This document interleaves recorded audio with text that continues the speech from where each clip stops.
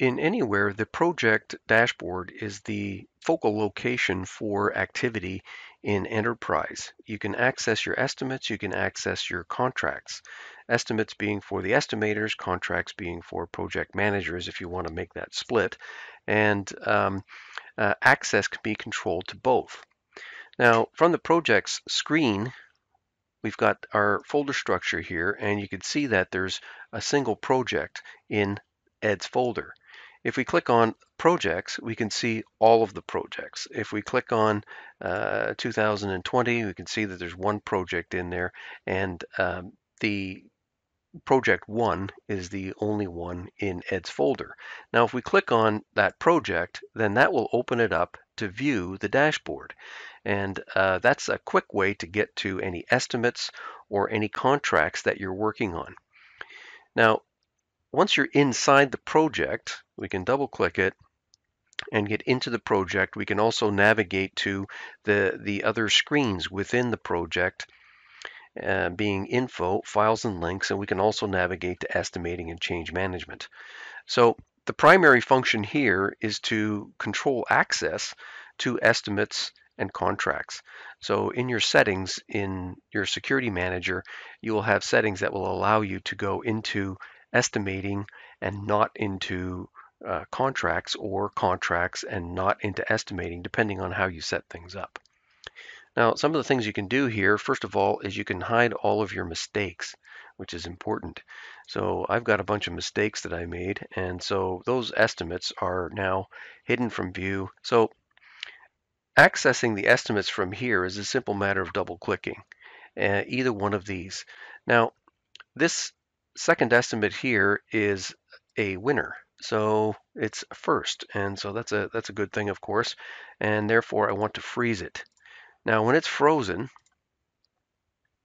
that means that you can still get into it, or anyone can get into it. Usually, if you're the chief estimator, you have access to freeze an estimate.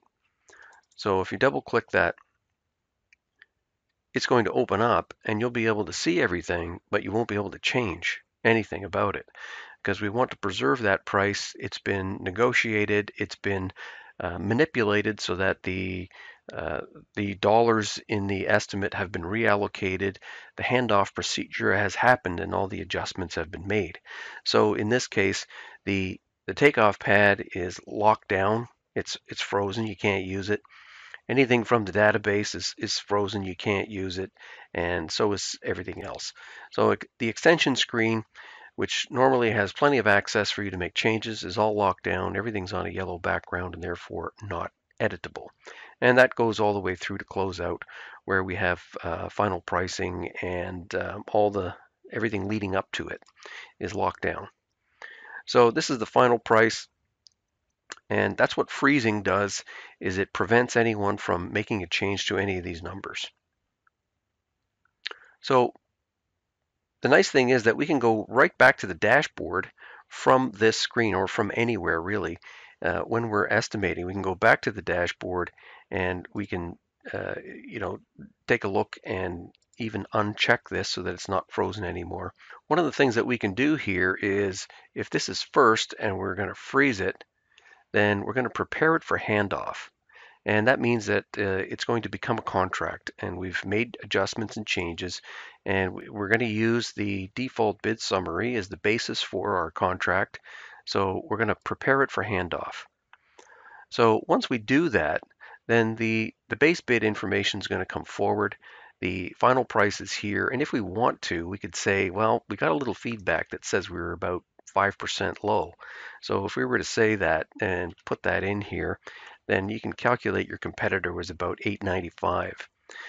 Or if you got some feedback that said that your competitor was at 865, then it'll back calculate the percentage that you were out.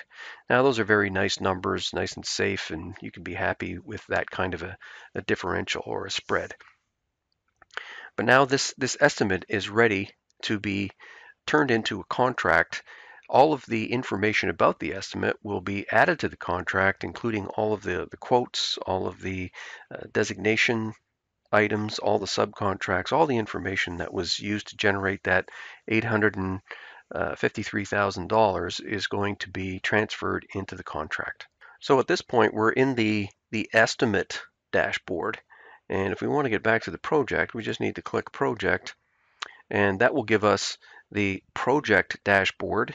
And we can tell that we're in the project by, we can just see these info and files and links locations, whereas in estimating, there is info, files and links, designations, takeoff, extension, and so on. The project dashboard, of course, is where you can add a contract to this particular project and manage it moving forward.